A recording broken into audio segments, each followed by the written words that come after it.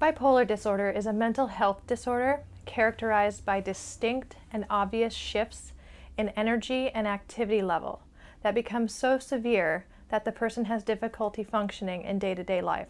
They may experience problems with relationships, they may experience problems at work or even lose their job, and they may even require hospitalization.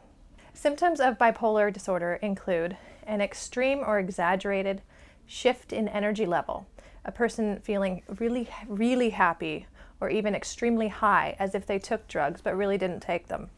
A very decreased need for sleep. Some people only need 2 hours to keep going. It's like they run on a battery. They have pressured speech. Their thoughts jump from one section to another without even really making sense.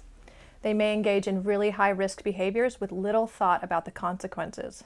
These problems or these behaviors are what lead to difficulties in their day-to-day functioning. People with substance abuse disorders are often overdiagnosed with bipolar disorder. There's actually many studies that have come out recently to show that about 40% or fewer of people with a substance abuse disorder and bipolar disorder truly have bipolar. So really there's a big trend in overdiagnosing this disorder, especially in the substance abuse population. In treating bipolar disorder, it is not always necessary for medication management to occur over the long term. While I'm not a medical doctor, there have been plenty of cases of people with bipolar who do not need long-term medication management. Cognitive behavior therapy and dialectical behavior therapy treatments work very effectively in helping individuals manage bipolar disorder over the long term.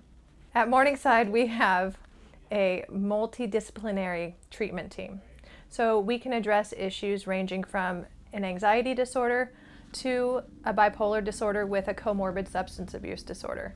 We have psychiatrists, psychologists, MFTs, we have case managers, we have KDACs. We have a variety of individuals who specialize in different areas of treatment.